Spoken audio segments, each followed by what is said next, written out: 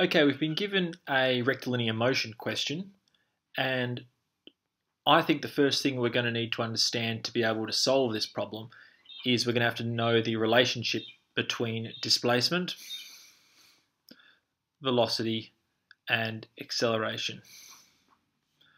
So if we've got a displacement function in terms of time, the velocity function is going to be, well, velocity we know is the change in distance over the change in time.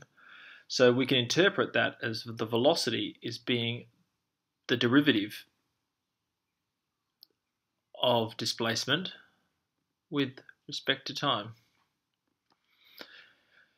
And consequently, we know that acceleration is the change in velocity over the change in time. So again, we can write that as being acceleration is equal to the derivative of velocity with respect to time.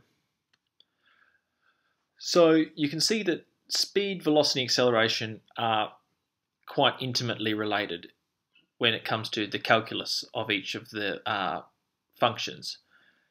If that's going from displacement to acceleration, now if we're going to go back in the opposite direction, calculus helps us do that as well. If we have acceleration as a function of time,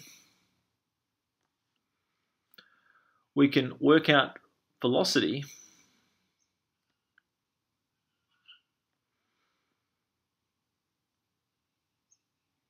is going to be equal to the integral of acceleration with respect to time. And displacement will be the integral of velocity.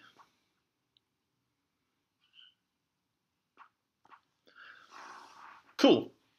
So, knowing this little relationship here, we can get to the question. We've been given a velocity, and we're going to have to find the distance travelled in the fifth second. So we've been given the velocity, and we have to find the distance. So we have to work back in this direction. So we're going to have to use the integral. So the distance travelled in the fifth second, well, if we have our seconds here from 0, 1, I usually do this to make sure I get the right second.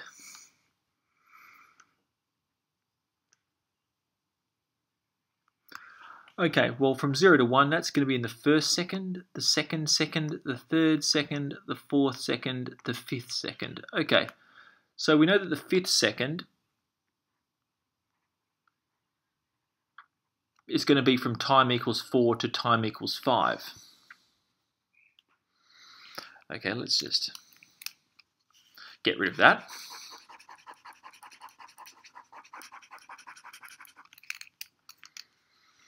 So the fifth second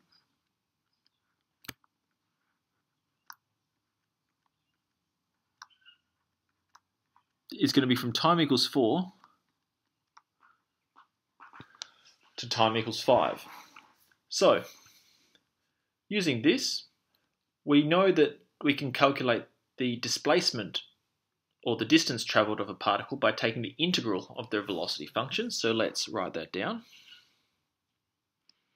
So the displacement of this particle is going to be equal to the integral from time equals 4 to time equals 5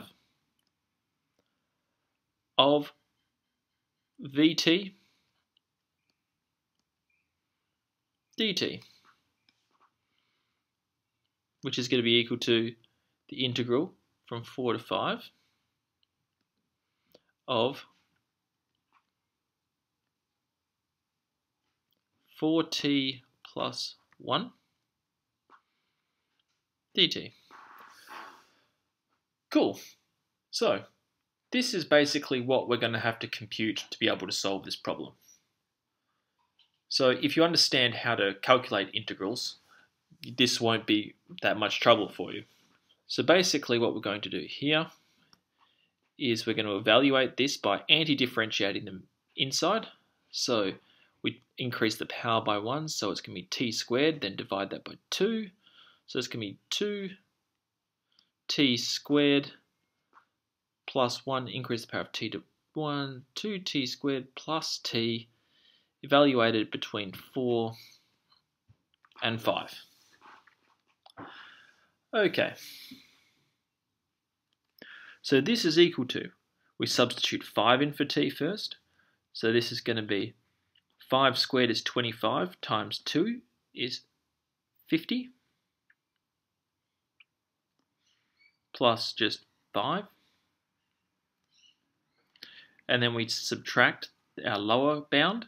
So 4 squared is 16 times 2 is 32 plus, so we have 32